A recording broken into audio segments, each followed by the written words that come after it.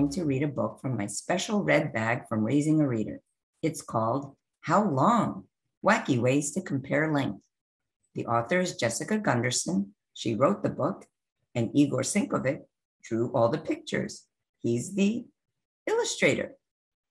Do you know what wacky ways to compare length means?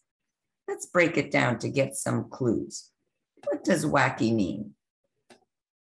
It means silly or crazy or weird. And when you compare something, that means you're looking at how it is the same or different from something else. This book is comparing how long different things are.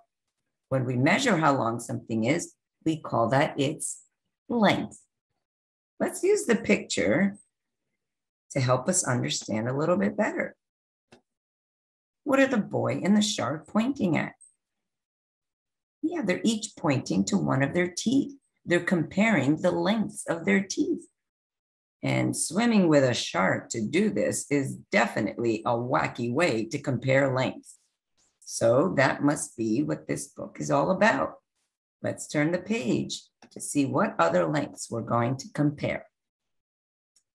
How long is a ship or a snake that slithers is either as long as the Mississippi River, a shark's tooth, a dino long gone. Look inside to see how long. What do you see here? It's a very large green elephant with a very long trunk. Look closely at the elephant's trunk. What are those little yellow things lined up on it? They're peanuts. Can you guess why someone put peanuts on the elephant's trunk? Remember what the title of the book was? They're measuring how long an elephant's trunk is using peanuts. That's wacky. And it turns out that this elephant's trunk was as long as 42 peanuts. Now look at this field. See the ball and the uniform that the player is wearing? What kind of sport is played on this field? It's a football field. Now, what did they use to compare the length of the field? These silly looking things with big noses along the side of the field are singing sandwiches. And this football field is 960 sandwiches long. Oh, this is a familiar page. Where do you remember seeing this picture? It's the same one we saw on the cover of the book. Can you guess how long a shark's tooth is using a person's tooth to measure it? 3 pointy human teeth, it's the truth, are nearly the length of one great white shark tooth.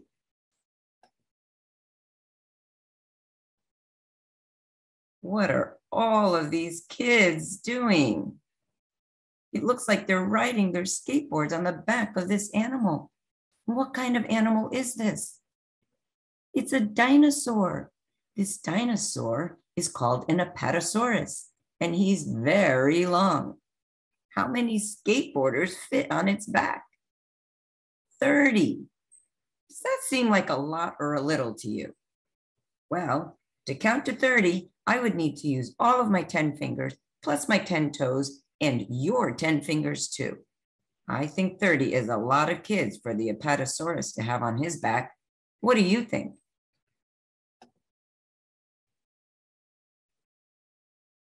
Now we're comparing how many little red licorice sticks, like this one that he's holding, you need to put together to be as long as one peacock feather.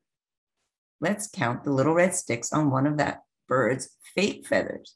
Here we go. 1, 2, 3, 4, 5, 6, 7. 7 yummy licorice sticks stuck together equal the same length of one peacock feather. How long is a rocket ride to the moon? It takes 3 days. And how long would it take for a car to drive all the way to the moon? 153 days. Which way would you choose to get to the moon? The quicker way by rocket or the longer way by car? What's going on here? It looks like this python ate a bunch of rats. Ew! The scientist is going to measure how long the snake is by counting the rats inside his belly. That's wacky. So how many rats does it take to make the length of this great big snake? 13. Here we have a really long cruise ship. Super long. That fish better get out of the way quickly. This ship is so long, they needed 170 queen-size mattresses to measure it from front to back. What kind of bird is this standing on the top of the mountain? It's an eagle. And what are those green things taped to its wings? They're dollar bills. It turns out that when an eagle spreads its wings so wide, they're the length of $13 bills side by side. And now, what's the last thing we're going to measure? It's a really long bridge. What color is this bridge? It's red. This special red bridge is called the Golden Gate Bridge, and you can find it in California. What kind of trucks are riding on the bridge? I'll give you a hint. They're long red fire trucks that have big ladders, and they're called ladder trucks. When we compare the length of the bridge using these trucks, we learn that the Golden Gate Bridge from shore to shore equals the length of 180 ladder trucks and no more.